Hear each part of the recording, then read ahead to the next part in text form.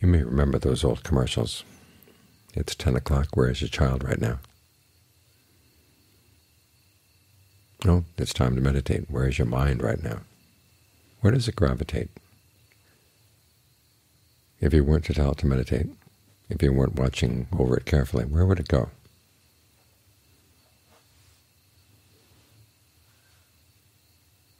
That's your problem. It might be going to lust, to anger.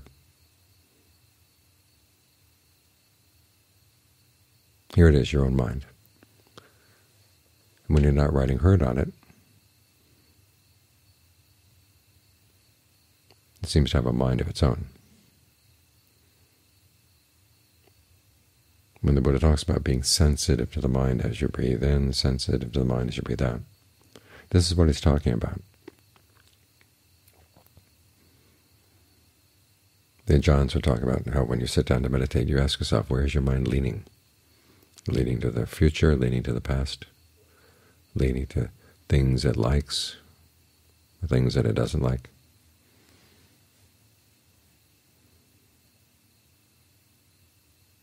When you get a sense of the mind as it would operate without any control, that's when you get an idea of where you have to exert control, the direction you have to go. If it's heading toward lust,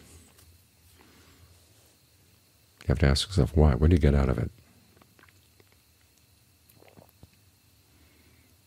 Think of all those images the Buddha has for the drawbacks of sensuality. The dog gnawing on a bone that doesn't have any meat. You can think and think and think, but there's really nothing there. Or as John Lee would say, the only flavor you get out of it is the flavor of your own saliva.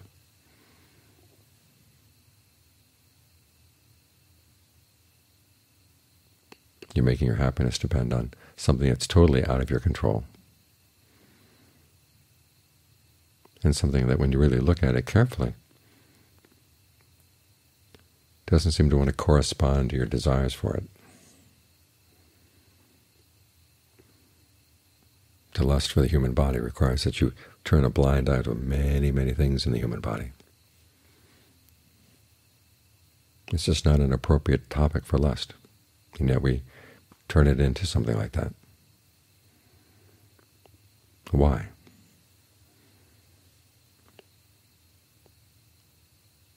You realize it has a lot to do with the perceptions that you build up around it.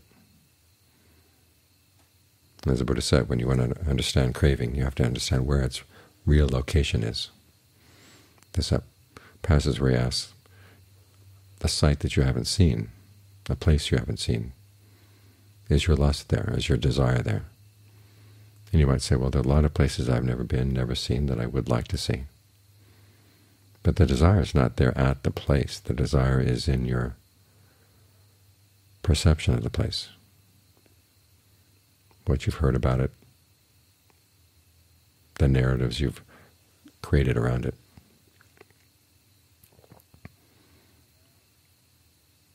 And the same thing applies to lusting for other people.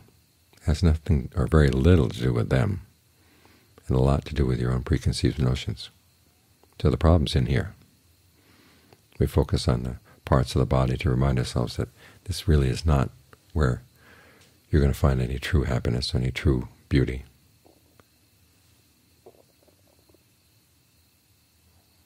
Without a lot of downsides. So that turns you around and asks, well, what am I doing this for? The mind is very changeable. You have to watch for it. You'll say, no, no, no, I don't like it. Then in a second later, it goes back. Why? The same with anger. You can get really worked up about something that someone has done or said. And the minute later you've forgotten about it and you're off someplace else. What's going on?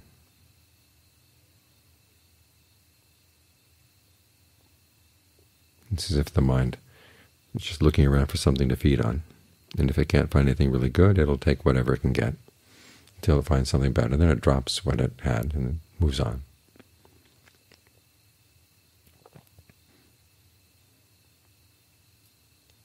And you ask yourself why. Look for the allure. And you have to dig down many, many levels, because often the mind likes to lie to itself.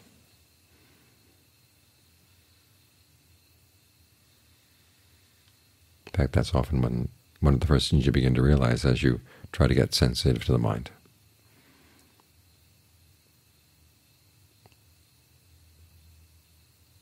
Is it simulates.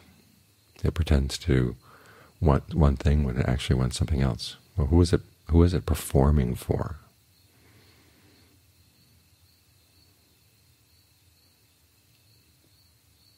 Look into that. Who is in charge of the conversation? It's because the mind is so quick that you have to be quick too, to figure out where it's going, why it's going, and what you can do to counteract it. Because all too often the mind makes its decisions when it's really out of control, when the body's weak, when you're sleepy, or you're tired, generally in a grouchy mood.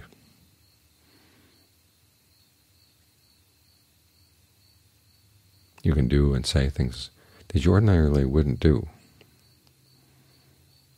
Yet it's at times like that that important decisions are being made. After all, think of the decisions that are going to be made as you get older, and as you begin to get sick, and as you're dying. The body's going to be weakened in all those cases. The synapses may be firing a little bit slow. And it's all too easy just to go in and fall in line with your old habits. Whatever direction the mind has been gravitating so far, that's where it's going to go.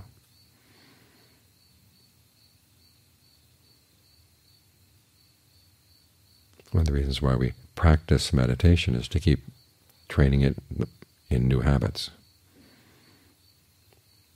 because this old gravitational center is based on old habits, and you've got to learn new ones.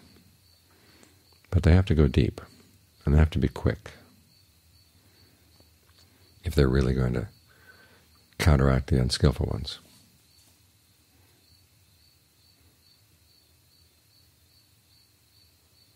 So we get the mind into concentration. Give a few karate chops to the things that would pull it out of concentration. In other words, you deal with these issues in a way that gets you past them quickly, so you get the mind in a position of strength.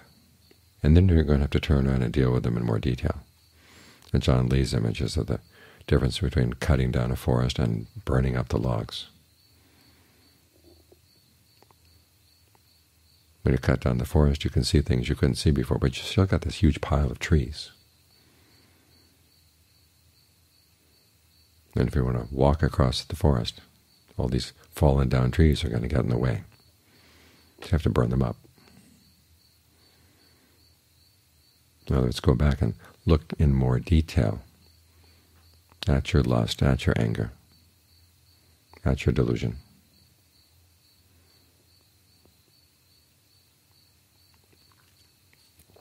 But come from a position where the mind is feeling relatively well fed, relatively secure,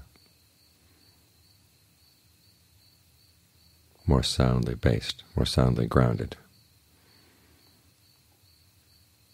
So you can see things a lot more clearly and be less and less inclined to want to fall in with your old ways. If you catch yourself suddenly slipping, okay, you've got to go back.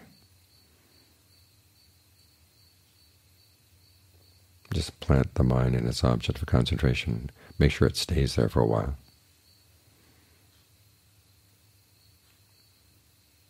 And when it feels solid enough again, then you can entertain some of your other thoughts again.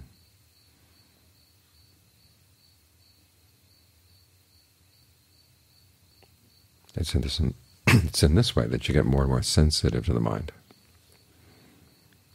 in a way that's really useful, because building on the step of being sensitive to the mind, the Buddha said, then you gladden it if you find that it's down. And then you concentrate it or steady it if you find that it's wandering around too much. But in particular, you release it from whatever its attachments may be.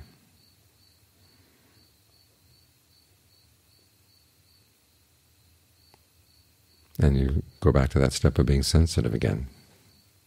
It goes around and around and around. Because all too often you deal with the problem once, and it's not really dealt with. It's going to have another angle the next time around.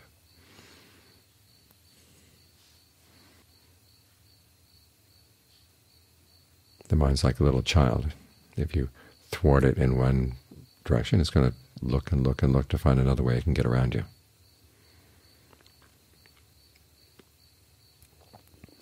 So you have to keep coming back to these topics again and again and again. As Ajahn Mahabua used to like to say, you may have contemplated the body many times, but you can't say, well, I've contemplated it 20 times or 100 times or 500 times. That should be enough. You have to keep doing it again and again until finally something gets understood that wasn't understood before. Because it is a question of understanding. This is a question of discernment. You can't just browbeat the mind into not having lust or browbeat it into not having anger. You have to understand where it was coming from to begin with, why it was gravitating in that direction, and what the gravitational pull was.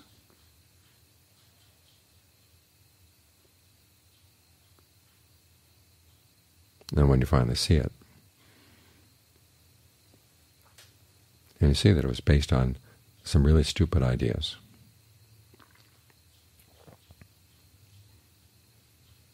that's when you let go. That was Ajahn Suwat's favorite translations for the word avijja, ignorance. Basically, it's stupidity. It's not simply not knowing.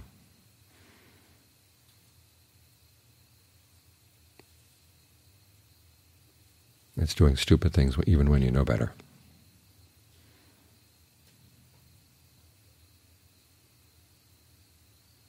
So that's what you've got to get sensitive to.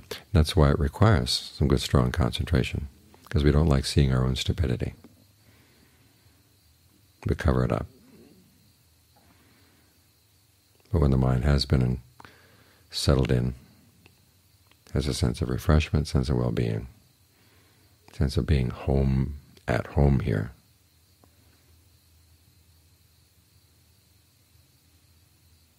then it's harder and harder to knock it off balance. That's when you're more likely to see and more likely to be willing to admit what you see.